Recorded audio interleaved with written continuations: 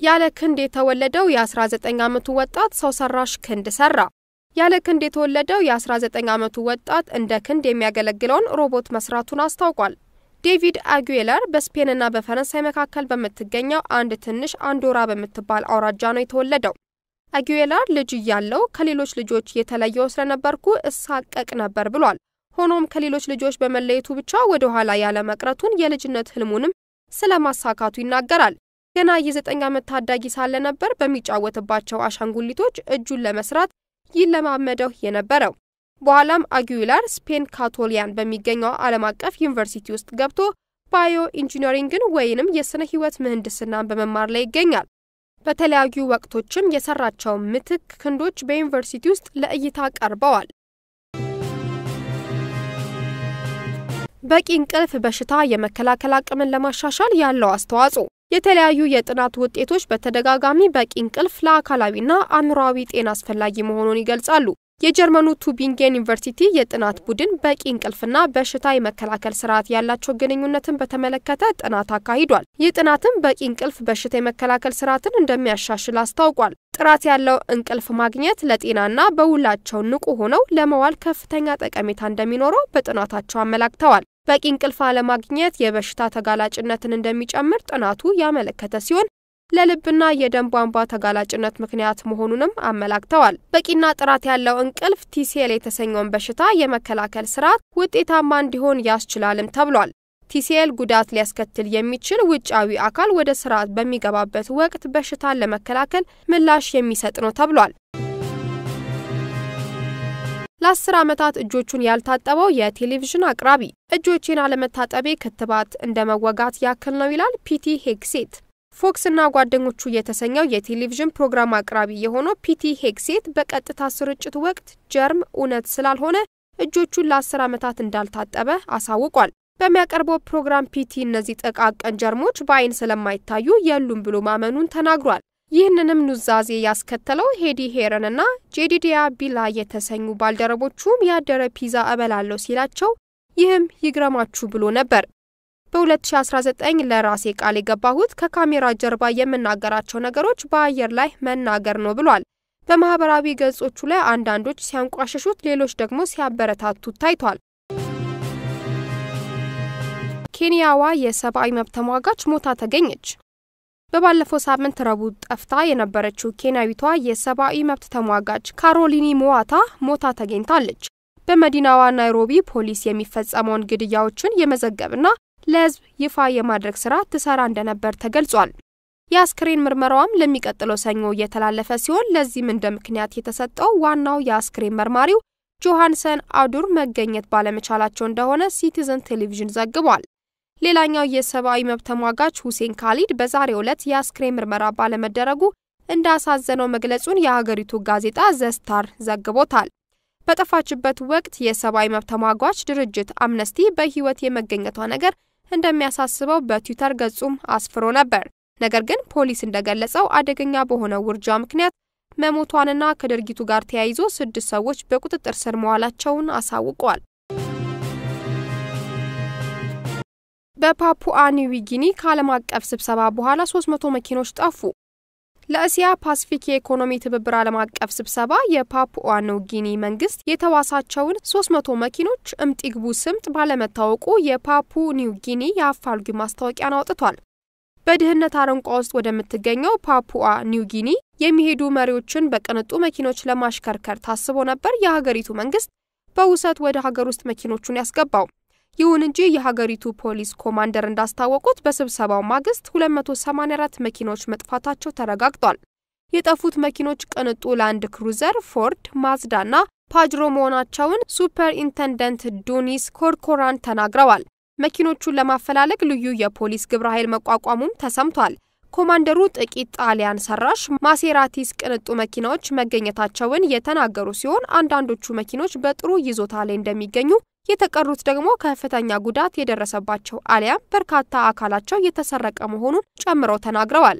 የፓፑ ኒው ጊኒ መሪዎች ዓለም አቀፍ ስብሰባው ኢንቨስትመንት እንደሚስብ ተስፋ አድርገው ነበር። ሆኖም ስብሰባውን ለማሰናዳት ሀገሪቱ እጅግ ብዙ ገንዘብ አፍሳለች። ከሌሎች ሀገሮች ድጎማ ለመጠየቅም ተገዳለች። አውስትራሊያ፣ አሜሪካና ኒውዚላንድ የፓፑ ኒው ጊኒ ስብሰባ ተሳታፊዎች ደህንነት እንዲጠበቅ ልዩ ኃይል ልከዋል። መገናኛ ብዙሃንና የመብት ተሟጋቾች ደሃዋ ፓፑ ኒው ጊኒ ዓለም አቀፍ ስብሰባ ማስተናገዷ ላይ ጥያቄ አንስተው ነበር። ለስብሰባው ተሳታፊዎች የተዘጋጁ መኪናዎች የሀገሪቱ መንግስት አባካኝነት መገለጫ ናቸውም ተብሏል። የውሾችን ጩኸት ድንጋጌ በማውጣት መቆጣጠር ይቻል ይሆን? ጩኸት ውሾች እርስ በርስ የሚግባቡበት ቋንቋ ነው። ፍርሃታቸውን፣ ጭንቀታቸውን የሚገልጹበትም መንገድ ነው። ፈረንሳይ ውስጥ የሚገኝ ከተማ የውሾችን ጩኸት የሚያግድ ውሳኔ ማስተላለፉ እንዴት ውሾች ከመግባባት ይታገዳሉ የሚል ጥያቄን አስከስቷል። በሰሜናዊ ፈረንሳይ የሚገኘው ፌኩዌሬስ ከተማ የ1400 ሰዎች መኖሪያ ነው።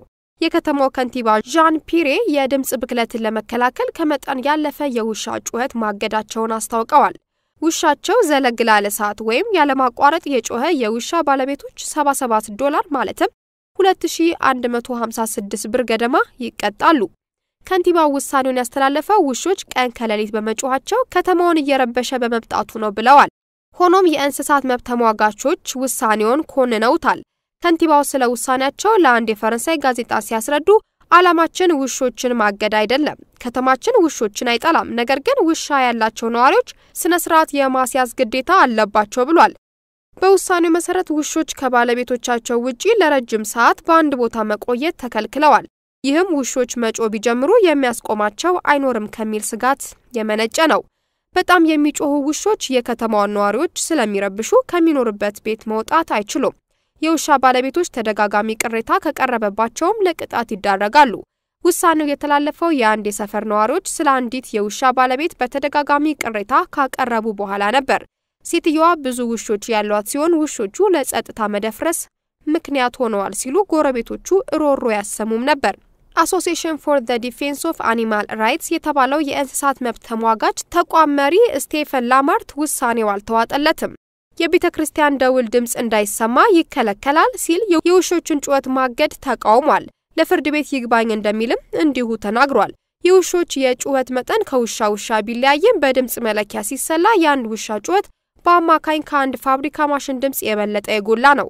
ቻርሊ የተባለ አውስትራሊያዊ ውሻ ከዓለም ውሾች አብልጦ በመጮህ አንደኛነቱንም ይዟል።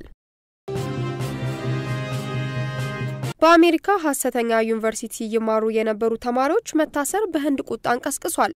በአሜሪካ 129 የህንድ ተማሪዎች መታሰራቸውን ተከትሎ ዴሊ በሚገኘው የአሜሪካ ኤምባሲ ከፍተኛ ተቃውሞ ተካሄደ።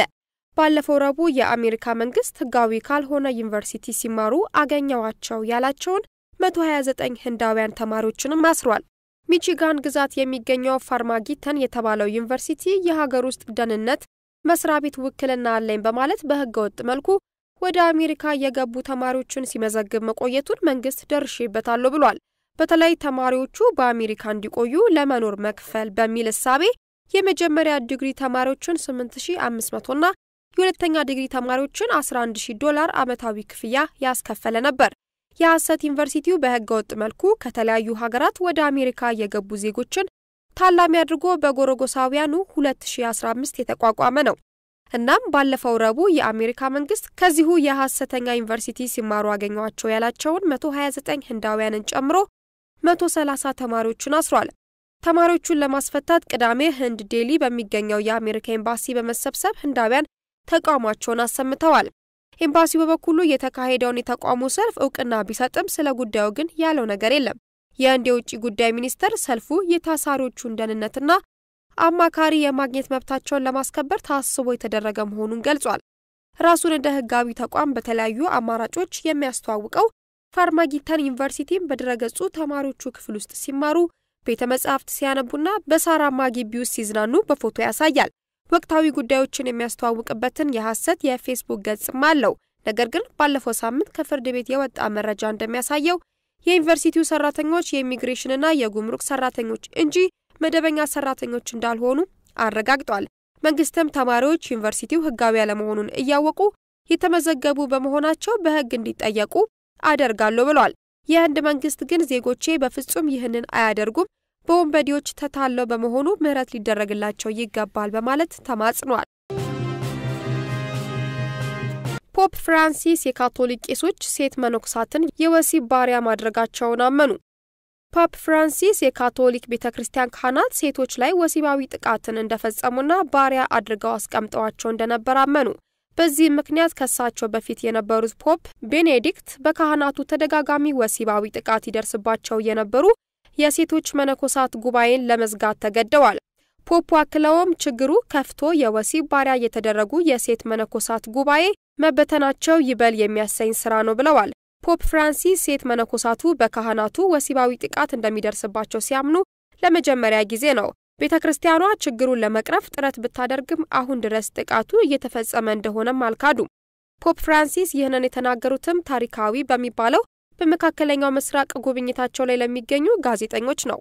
ካህናቱና ኤጲስቆጶሳቱ መነኮሳቱ ላይ ጥቃት መፈጸማቸውን ቤተክርስቲያኗ እንደምታውቅና ለመቅረፍም ስራ እየተሰራ እንደሆነም ገልጸዋል። ፖፕ ፍራንሲስ በሴቶች መነኮሳት ላይ የሚደርስ የወሲብ ጥቃት በከፍተኛ ሁኔታ የተንሰራፋ መሆኑን አምነው በተለይም በአዳዲሶቹ ጉባኤዎች ላይ ስር የሰደደ ነው ብለዋል። በባለፈው ህዳር ወር ላይም የዓለም አቀፍ የካቶሊክ ሴት መነኮሳት ማህበር በቤተክርስቲያኗ ውስጥ ያለው ጥቃት ላይ ያለውን ዝምታና ሚስጥራዊ ባህሉን ማውገዛቸው የሚታወስ ነው። ከቀናት በፊትም የቫቲካን የሴቶች መጽሔት ጥቃቱን አውግዞ በአንዳንድ አካባቢዎችም በካህናቱ ተደፍረው የጸነሱ ሴት መነኮሳት እንዲያስወርዱ እንደሚገደዱ ተዘግቧል።